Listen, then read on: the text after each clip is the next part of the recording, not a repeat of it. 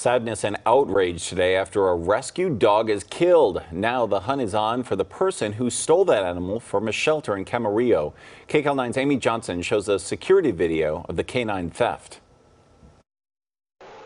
Security cameras captured someone breaking into Paw Works, an animal rescue in Camarillo. You could see the hooded person trying to get one dog out of a kennel, then moves on to another cage in the corner where Pretty Girl, a 4-year-old German Shepherd, was, and then the person dragged her out. She's pulling back at the kennel. She's trying to get away, and they were able to grab her by a collar she was wearing, and that's how they pulled her out. And she immediately, we call it the crocodile roll. She starts rolling her body as hard as she can to try to get away.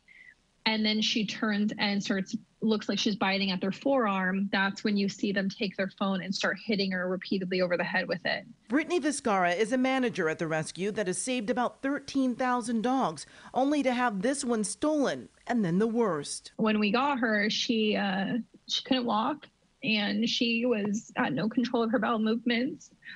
And she was laying on the gurney, and I just said her name, and she looked up and she just put her head in my hand. Pretty Girl was found along Highway 101 about 6 miles from Paw Works. She had been hit by a car. Sustained no broken bones, but she had significant road rash and severe internal trauma and trauma to her organs. Pretty Girl couldn't be saved. Her shock was so severe that her body couldn't contain itself anymore, and she crashed and passed away. Paw Works takes in dogs from shelters who were scheduled to be euthanized. They saved Pretty Girl, only to have her die so tragically. We'd like to believe that she gave them hell, and she fought hard, and she got out of that car any way she could. Donations are coming in, and Paw Works has an $8,000 reward for information leading to the person who took Pretty Girl. If you have any information, call the Camarillo Police Department.